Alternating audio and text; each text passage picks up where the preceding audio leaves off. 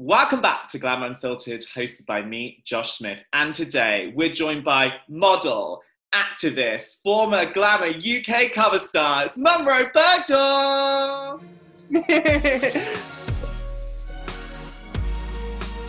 How are you doing? I feel somewhat vindicated on a personal level, just because what we're speaking about in society at the moment is what I've been speaking about for about 3 years plus.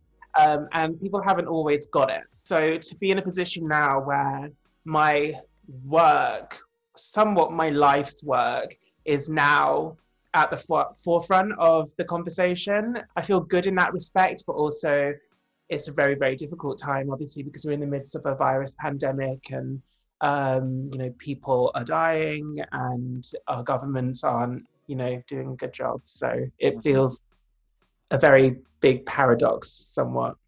Some of the things that I've seen happen and you've put on social media over the last couple of weeks, days, months, like one of the things that really hit home to me, what you have to deal with every single day, is the amount of hate that you get. Like, I can't imagine what that's like to deal with. It must be so difficult for you. How have you learned how to manage trolls and negative comments? I mean, it's sometimes really impossible to deal with. It just feels like a tidal wave sometimes. But honestly, I think that the biggest antidote to people hating on you is knowing who you are as a person, because no one can take that away from you. Just don't listen to it as much as you can and focus on who you want to be, who you are, and honor that rather than, who cares what they have to say about you? I mean, it really is a lot of the time just hurt people wanting to hurt other people so that they don't need to deal with their own feelings. But if you deal with how you feel and who you are, then it just hurts a little bit less. How have you learned to become at one with yourself in that sense, to not let that get to you? What's been some turning points in your kind of discovery of your sense of self? As a trans person, you're kind of forced to. You're forced to find who you are in a world that really doesn't have any space for you. And you're forced to exist within the world that constantly wants to tear you down and invalidate your feelings, invalidate your identity, invalidate your contributions, invalidate your possibility of having what we would call a normal life or an authentic life. And trans people have been navigating a hostile environment our whole lives. So now I feel like it's all coming to a head and we can see racism in facts and figures and stats. So the fact that, Black people are 50% more likely to die than their white counterparts, we can see the problems with police brutality, not only in America, but also over here. So as a person of color, as a Black person, as a trans person, as a queer person, and as a woman, I've been navigating a hostile environment my whole life. So I do feel like now that we're all confronted with our phones much more than we were, we're not distracted. I think that we're all starting to see exactly what's wrong with society. How difficult has it been for you to navigate your sexual identity, your gender identity, and also your racial identity all at the same time? Does it make it more difficult in some aspects than others?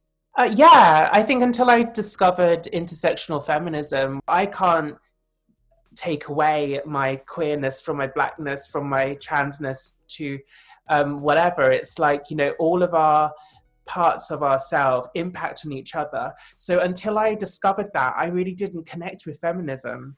I didn't really think it was for me, because it wasn't for me, because it was mainly focused around the rights of white women and women who could produce babies. It was only really until I figured out thought processes and work that I'm now suggesting other people to look into, that I could really, unpick my own identity and figure out a way to cope within a society that really does invalidate every single part of me on a level.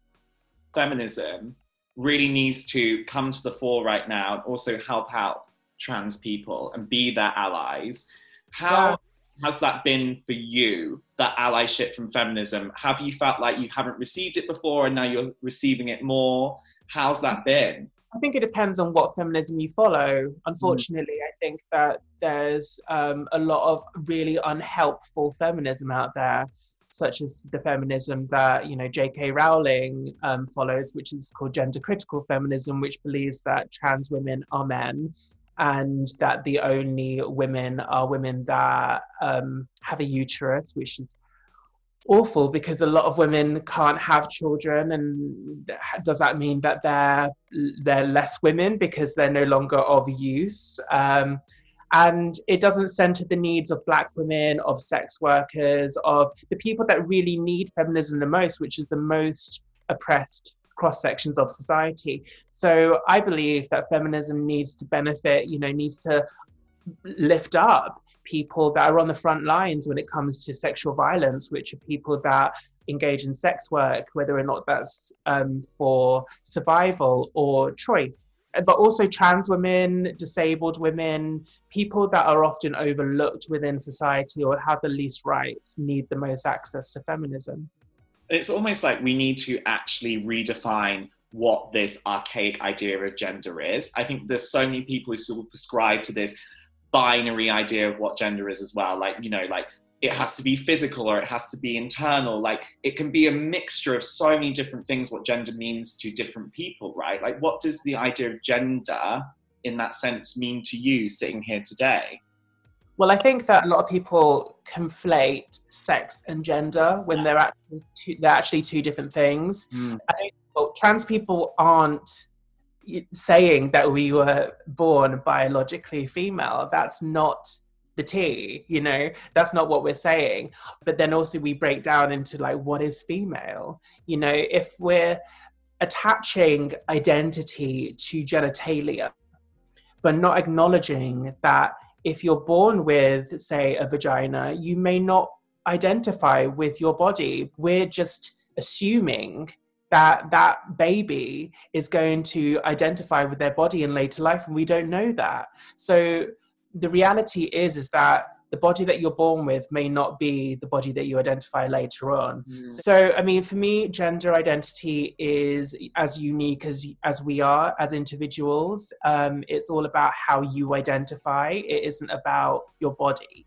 It's not about what you were born with at birth. It's not necessarily about chromosomes, because sex isn't binary either. Intersex people exist. Intersex kids are being operated on, and you know, without their consent, without their awareness about what's going on. So that's like a very different conversation, but that's also linked to like the gender and sex conversation. It's very complicated in many ways, but it's also very simple. We just need to be allowing people to be who they are. What do you think has been the biggest and most positive change in the way we talk about trans people, and what are the kind of stumbling blocks you're still coming up against? You know, just getting stuck on the same old conversations, such as trans women being a threat to cisgender women, and not acknowledging the reality of the trans experience for women. The reality is that, you know, we're not attacking anybody. Have like one or two trans women have their crimes circulated and be the standard for all trans women is really traumatizing for us as a community. And it's really unfair. We wouldn't say, you know, because like school shooters, we wouldn't say that all men are, like have the, you know, are school shooters. It's not fair. It happened with gay men in the 1980s, where gay men were constantly referred to as potential pedophiles or sexual abusers, and that's awful. So in many ways, we're navigating the environment that gay men were in the 1980s, unfortunately. But our rights are increased. But even our rights, you know, are on the table at the moment. How triggering do you find it then when you see things like, for instance, like the things that have been going on in America with laws and the rhetoric, like the very fierce rhetoric, what's going on? How triggering has that been for you? when it comes to existing as a Black trans woman, walking down the street and constantly being called names and constantly being treated like you're an animal, it's, you know, that's not progressive to me. So I've never experienced the progression that, say, a cisgender white male who's gay will experience, you know, because the gay rights movement and the rights of gay men, especially white gay men, have been experiencing very much like a vacuum for that community, but a lot of the rest of the LGBT community being left behind. Allyship is such a big term right now that we're all talking about. We're all thinking how we can be better allies to different communities. But I've always thought, when you look at the LGBTQ plus community, there needs to be more allyship within it. Like, that is a serious problem. It's really frustrating because I really feel like a lot of cis white gay men within the community feel like, well, we've got our rights. We you know, we're good. And it's very much like they've accessed the power, and the goal was to access power rather than access liberation for like the whole community. So I want to see, you know, more people that have the privileges within the community pulling each other up. We've all got privilege in one way or another. It's about acknowledging what privilege you've got and applying that to people that don't have it. My privilege is being able to communicate, but also having a big platform that I can amplify other people's voices. So I think it's all about using what you're good at and applying that to other people. Yeah, and I think especially in the LGBTQ plus community, we're not liberated until we're all liberated, right? Exactly. It really is that simple. And I wish that there was more compassion across the world anyway. And I think as well with allyship, we then come into this other discussion that's happening right now, which is cancel culture. And cancel culture is so damaging in so many different ways. And I think you said it so powerfully when you had that sit-down discussion with L'Oreal, and you came back and you actually said, as an activist, part of my work is to encourage businesses to understand the responsibility. And I think when you came back to them and you had that discussion with them, it was so powerful. Like, that is such an amazing thing to do, given all the things you've been through as well. How has your relationship with this idea of cancel culture changed, and how do you think we can get past the negative aspects of cancel culture? Honestly, it's going to sound harsh, but I really think that cancel culture exists within an echo chamber of ego. And it can only exist if you are cancelling someone on the basis that you think that you are perfect. And I think it's such a freeing thing to admit that, you know, you may say something stupid on Twitter. Doesn't mean that you're an awful person. It just means that you said something stupid. I think that we need to move from cancel culture to accountability culture. And if someone refuses to take accountability, then that's really when we can talk about, you know, not necessarily cancelling them, because you can't cancel somebody. You can't just send them off to an island and they'll just exist over there. You know, you can't stop that, but we're not communicating with each other. We're just cutting each other off and hoping that one party will cease to exist. And sometimes that is necessary with, you know, people being banned from Twitter, but that's not necessarily cancellation. That is, again, accountability. You are the first trans person to ever appear on a Glamour cover globally. Yeah. Oh, that's fab. That's such an amazing thing. How much do you think that cover in particular would have spoken to you, the younger you, and how would it helped you? Well, I didn't really have any trans role models that I could relate to when I was a kid. Oh my God, something really exciting happened the other day. I spoke to Nadia from Big Brother. An icon! Yeah, icon, big icon. So she was like the only trans woman that I saw when I was growing up that was just herself, and the nation fell in love with her. And then unfortunately she was torn apart when she left the house. So it was very much like you could see the duality of public opinion being positive and seeing a trans person for the person that they are, and then the media being extremely transphobic and traditionalist and conservative and not wanting a trans person to succeed. But apart from that, there wasn't any trans representation. There was like, you know, trans people getting heckled on Jerry Springer, on Maori, on Ricky Lake and being called freaks. And then there was Hayley from Coronation Street. God bless her. She was lovely, but she wasn't played by a trans character. Yeah. She was like a 30-something year old woman. And I was like, again, a 16-year-old child. So I'm just in many ways trying to be the representation that I wish I had seen when I was a kid, and trying not to, you know, ever put myself in a position of perfection or trying to make people see me as, you know, I'm not trying to assimilate into a culture. I'm trying to bring trans culture and bring Black culture and bring queer culture in an authentic way to people that haven't seen it before. I'm not trying to fit in. I'm trying to be myself. This is one of the most powerful, changing times we've ever had.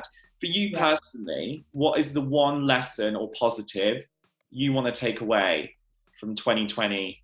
I think it's, you know, always try and find the positive in difficult situations, and bear in mind that things may not go your way, but it's about figuring out how to navigate that situation, and something better will grow out of it.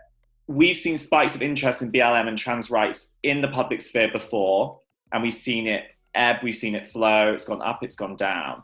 Do you feel like the momentum is going to keep up now? I think you can just feel it. You can feel that this is different. The protests haven't stopped. They're not slowing down. The accountability and the organisation and mobilisation of our generation and the generations below. What would you like to see in the workplace to make it more inclusive and welcoming? I think it really comes down to minorities in decision-making roles. Yeah. And not just, you know, minorities being hired in, say, the intern position or the lower level position. I want to see Black people doing the hiring. I want to see Black people making the decisions. I want to see all kinds of people in the room making the decisions and calling the shots. You create a better product that is appealing to all people if all people are in the room to create the product in the first place. So I think if we're looking to create sustainable diversity and inclusion, then it has to be at every level, it has to be authentic, and it has to be progressive and constantly evolving so that every single issue is covered. It's been so amazing listening to you, talking to you. I mean, I could speak to you all day. So